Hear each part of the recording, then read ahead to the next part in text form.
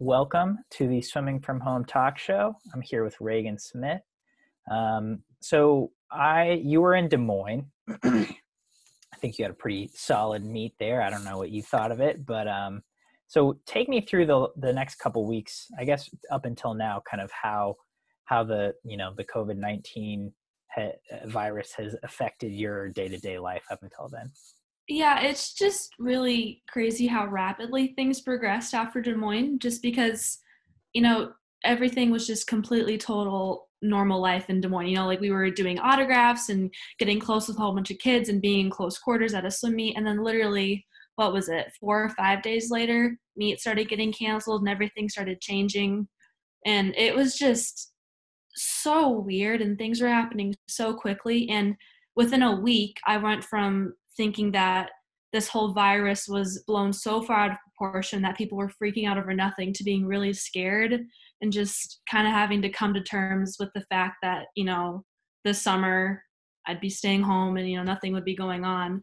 So I really had to change my mindset really quickly. And since I was finally able to, accept what happened, I've just kind of been riding this wave of like, okay, it'll be over soon, just stay inside, like work out when you can and where you can. And that's just what I've been doing for the past couple of weeks. So ever since I've, kind of accepted what's been going on about 2 weeks ago, I've just been kind of going through the motions of, I think, what everyone else has been doing. Yeah. Did you have an initial reaction to them finally officially saying that the Olympics would be postponed? Yeah, I think since I had been preparing myself for so long, hearing them officially coming out and announcing it was almost a relief for me. I was just glad that they, came out and said it instead of dragging it out for like another 4 weeks like they said they might do. So I was just really happy that they came to a firm decision. And, I was bummed out, but at that point I had really, gotten myself in that mindset of like, okay, it's going to happen. It's just a matter of when are they going to tell us that it's happening? So, yeah. Yeah. In a similar vein, did you have a reaction? I'm guessing that your school has been canceled for the rest of the year. Yeah. Not yet, but we might get there. It's through May 4th right now. And when does the school year end for you? May 29th is my last day. Okay. Oh, okay. So you could still have like your prom and your high school graduation, and those things are kind of still on the table for you? As of right now, yeah, but I have no clue. Right. Gotcha. Well, that's hopeful. Yeah. Something to maybe look forward to. Yeah, definitely. So with your time inside, what have you been doing so far? I've been hanging out with my dogs a lot. We've had a lot of family movie nights, all of us together. I've had a lot of really low-key days where I just sleep in late and kind of lay in my bed and just hang out. It's been very nice to just kind of like unplug for a little bit and just kind of sit back and let myself recharge. It was really nice because my spring break was this past week, but when everything started going on about 2 weeks ago, my school shut down like how a lot of other schools did. So then my spring break ended up being 2 weeks. So I got 2 weeks without any schoolwork at all. So that was just kind of like me living the life for a few weeks there. Yeah. But yeah, I've been pretty low key. And a little while ago, I was able to get in the pool just for a few sessions. Like I had very limited space, but now Minnesota's on lockdown, so that's out now. It started on Friday. So yeah, I haven't been in the water in a little while now, but I've just been trying to stay active however I can out of the water, but also trying to keep things chill at the same time because I never really get to kind of sit back and not do much, so it feels good. Yeah. That sounds very nice. Yeah, definitely. Yeah, it's a change, but it's really great. Yeah. Like in Des Moines, I just talked to you about how you had started dry land within the last 12, 18 months. What are you doing for out of the water workouts now? Yeah, I'm trying to run a lot. My coach Mike really loves running. He thinks that it's a great addition to, like cardio and building up your endurance heading into the long course season. So we run a lot in the spring typically. So I've just been trying to do that a lot on my own. And My trainer's really great. She works with me a lot, sending me workouts, things that I can do at home, because I'm lucky to have a little bit of equipment at my house too. Nice. So I've just been doing that, and I mean, it's not the same, but it's as close as I can get. So honestly, I have a pretty good scenario right now, and I was also able to work with her in her gym for a while, but then again, since the lockdown, I haven't been able to. So I haven't seen her since last Friday was our last session. But yeah, she's been sending me stuff since then, and we've been making it work. So yeah. Nice. Yeah. Are you still able to I feel as a high schooler, socializing is a pretty big part of your life. Like, are you still able to socialize these last few weeks? Yeah, definitely. Before things got really bad, it was like in that little sweet spot where all the college kids were coming home, but we weren't on like quarantine lockdown mode yet. And a lot of my really best friends are from college, so I got to see them and spend some time with them, which was so great and like really much needed. And even though I can't see them right now, just knowing that they're like close to me now and in Minnesota and we're all in like the same general area just like makes me feel really good. So that's been really great too. It's been really nice knowing that they're closer to home. Yeah, definitely. Yeah. So when you're not working out, have you watched any great shows? Have you seen Tiger King? Like what have you been doing? My whole family's watching Tiger King right now, actually, and people are obsessed with it. And I've just been like watching little snippets of it. Like if I'm in the kitchen getting food or something and they're sitting down watching it, I'll like glance at it for a little bit. But no, I haven't like sat down and watched it. I've just been like doing whatever. I'm a big person who likes to just watch what's on TV instead of like binging a series. The only series that I've ever really successfully binged was Stranger Things, but I've seen that like 10 times. So I don't really want to sit through and watch it all again. I've thought about it. But yeah, I'll typically just like watch whatever's on TV. Like Keeping Up with the Kardashians just aired their new season, so I watched that, and I'm just kind of like picking and choosing and seeing what interests me because I'm so bad at like binging series. Like I can't like, I don't know. So I just like sit and look at live TV, which is boring, but yeah. Yeah.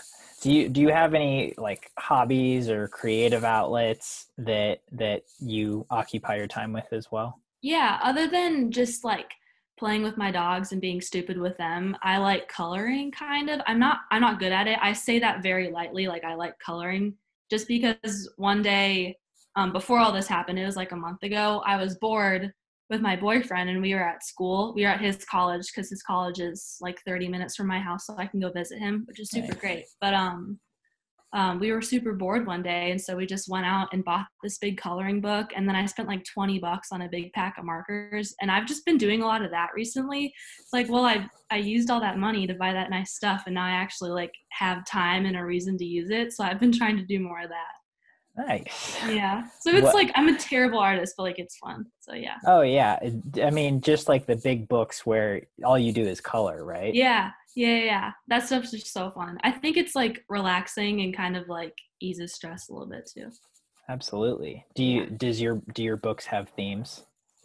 The one that we bought was like different cities in the world. So I did one on Hong Kong, and then I did one on Miami, and then my boyfriend did one on New York. And yeah, there's just like 50 different like city landscapes that you can color. Yeah. It was like a really random book. It was the only one left that was in Target, but it worked for us.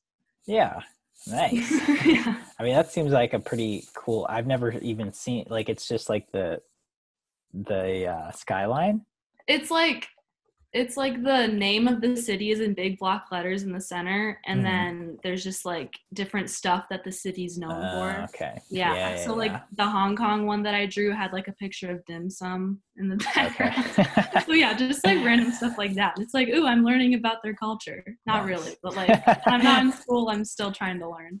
Yeah.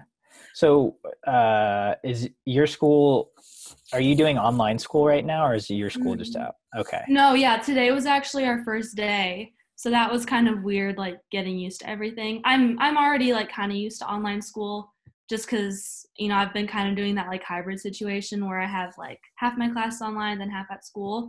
But yeah, now since all of them are online, it's kind of weird like transitioning back into being that total online student. And the site that my school uses is the same site that a lot of other schools use, like in our district, and I guess probably the country too. But they had a site-wide crash today, so nobody could really get their schoolwork done. So it's like a big day for a lot of people. I guess a lot of people were starting back up, but yeah, Oh, that's wow. how our day went. Yeah. Do, how many classes do you have in a normal day? I have 6 this semester. Okay. So Yeah. did you have all 6 today?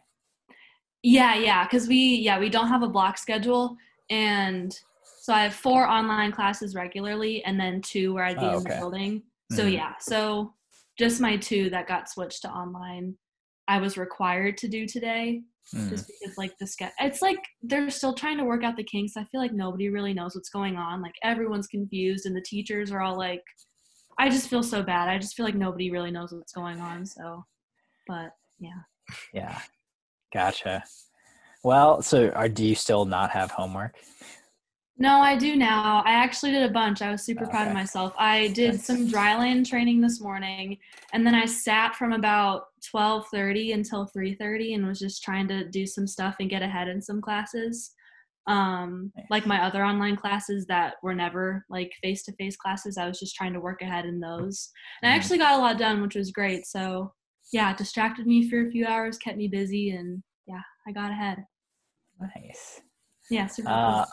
so since since this lockdown, Mhm. have you tried, I you can't really pursue like long-term goals, like an Olympic goal or whatever, or at least not in the pool. Mhm. Has this changed kind of how you've set maybe your daily goals for yourself? Yeah, I think so. Just because I've never been a huge daily goal person, but I guess subconsciously, you always have the goal of like, okay, go to practice today, show up, work hard, do all that stuff. And Right. now not having that, I have the type of personality where I can get really stressed out and anxious easily if like things don't really roll the way that I thought they were gonna go. But I think what's helped me kind of make that mindset adjustment and learn to just like relax and go with it is just the fact that everyone is in the same boat as me. So that's made me feel a lot better. And it's just made me kind of adjust and think instead of freaking out that I can't be in the pool and, do my dryland exactly how I need to, I just need to think like, be thankful for what you have and, get creative with what you can do. And you're going to stay strong no matter what. I'm learning that during this time, mental strength is more important than ever.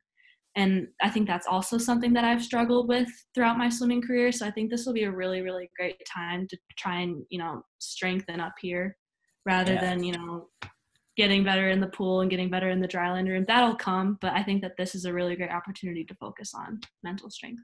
Yeah. Have have you thought about the implications of the Olympics being next year? Do you have do you have an initial reaction to that in terms of what that means for you? Like what it means for my like goals or how I'm gonna handle like this next year of training. Is that what you're saying? Yeah. Yeah, Yeah. I mean, I I think I've been really, really good at just placing all of my trust with my training and my coaches. Mhm. And so I've always, I've never really questioned what's going on in my training, and I've, never second guessed anything for as long as I can remember. And I know that Mike in conjunction with Greg are just going to come up with something that'll be, perfect for me. And so I'm not going to worry about it just because, there's no point in worrying about it. And I don't think anything's going to change. I mean, I just want to keep training how I've been training. And yeah, I mean, like I wouldn't train any differently if they were this summer versus a year from now, just because, we always want to train hard and we don't really do a super long rest or taper or anything. And I think things will stay the same, and maybe I'm wrong about that. I mean, like I said, I put 100% of my trust in my coaches, and they kind of figure out all the tough stuff, and I just do what they tell me to do. But for me, nothing's gonna change in my mind. If that answers your question. Yeah, Yeah. definitely. Okay. I was like, I think I answered it. Oh yeah, you definitely. What have you enjoyed about having having this time at being forced to stay at home so far? Yeah, I've just enjoyed like getting to the point where I can confidently like be okay with the fact that like things aren't going according to plan, because I've been really lucky with Riptide, with the team I've been at, that things have really, not been tailored to me, but they've been really, really good to me, and things have always, gone in my direction and really helped me out personally, and really done things, on my schedule, just helping me out specifically. And now that, that can't happen, it's really helped me realize like things aren't always going to be like that. And you have to learn to adapt, like, even when things aren't tailored to you and specified to your needs and everything like that. It sounds like my situation was kind of like snooty before. It wasn't like that, but just they were a really great team, and they really helped tailor to a lot of swimmers' specific needs. But yeah, now that I have to get used to, not getting to go to my great private pool facility every day and getting to go to my dryland room, I've really enjoyed sitting back and being like, it's okay. How can I get creative and stay strong when I don't have my normal routine? Yeah, Yeah. definitely. Yeah. Have you been able to set up kind of a routine at home, on a daily basis? Yeah, I have over these past 2 weeks since I didn't have school. So I really like getting my workouts done in the morning and just kind of having the day to like veg out and chill. But now with school, I'm not sure if things are going to change, just because I think one of my classes is requiring that we log on at a very specific time each day, which Mm-hmm. is like mid to late morning. So now I'm like, well, shoot, like I don't want to change my routine because I'm super comfortable with it now. But I mean, I guess this is like a weird time, so I'll get used to it. And who knows, maybe they'll get more flexible as things go on, because like today, like the entire site crashed. So maybe that has something to do with it if people are all logging on at a certain time. I don't know. But yeah, I was in a routine, and I hope it stays that way. So yeah. Yeah. Have you been able to get guidance or talk with anyone through kind of this time and being able to adapt and being okay with these new circumstances? Yeah, definitely my parents have been there for me more than anyone. And I've honestly been really lucky. It hasn't been as much of a terrible struggle as I was scared it was going to be. I've always been really lucky that I've been mentally strong, in the sense of I've never, felt, depressed about what I'm going through or anything like that. So I've been really thankful in that respect. But then, struggling more on the stress, anxiety side of things.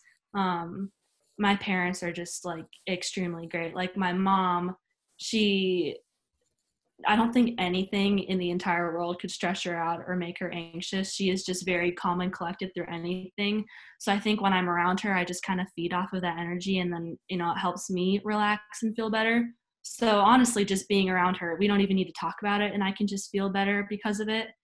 Just with having her home from work and being around her more and seeing how she's handling, all the stressors at work, and just, taking it like a champ and being so calm about it, it's helped me a lot.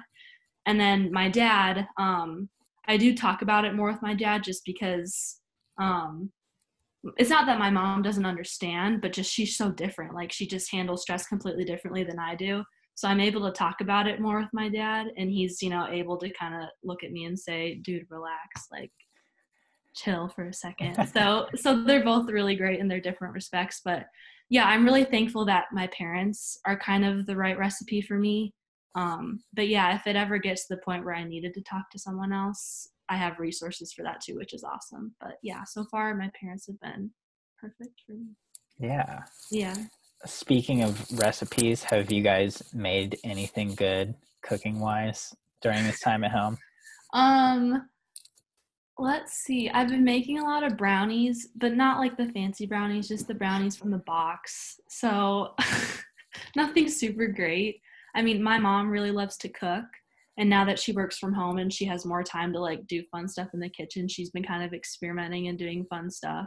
But I'm terrible at cooking, so I just kind of I'm like the taste tester. Yeah. So I let her do all the hard stuff, and then I just eat the food. Because I'm so bad at cooking. But I've really enjoyed that because I love my mom's cooking, and now that she has more time to like work on stuff, it's even better than it was before. Her meals were always amazing, but now that she has like more time to be home and do stuff, it's like that much better.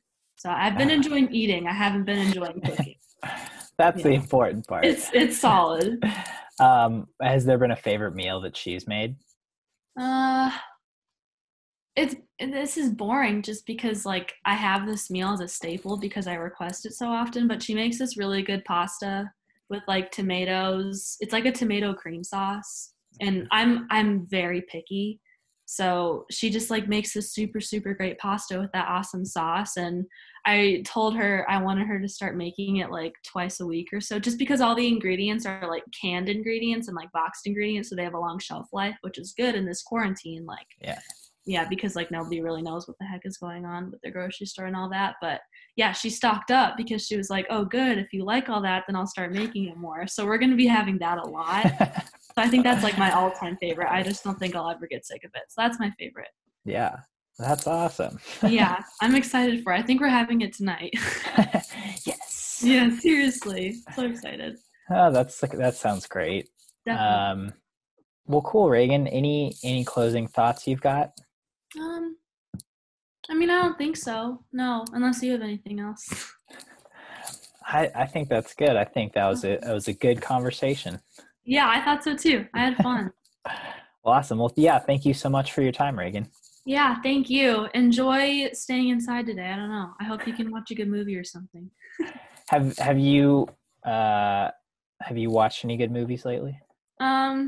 Actually, my family watched a movie on Friday, and it was recommended to me by my friend. And so I was like talking it up to my parents so big because they never let me pick what to watch just because I pick weird stuff. But it's called Triangle. And I don't know, have you heard of it? I don't think Probably so. not. Probably not. It came out like 10 years ago, and it's just like this weird like thriller horror type movie. It was like really confusing and really weird, and now I'm like banned from picking movie nights. Like it was so sad. Like the next night I was like trying to pick a movie and they're like, no, like you don't have a vote anymore. But if you need a movie to watch, I recommend trying Triangle. I think So it's you like liked it. $4 to rent. It's Okay. weird. It's Okay. weird, but if you watch it, let me know. Give me credit. Tell I everyone will. I recommended it. I'll make my girlfriend watch it and be like, listen, Reagan Smith said we have to try it. You guys will probably hate me, but it was interesting. Like we had to think about it. You have to think about it. Yeah. That's what I recommend. I like films like that, so Yeah. I'll give it a shot. Okay, awesome. Let me know if you do. Definitely, will do.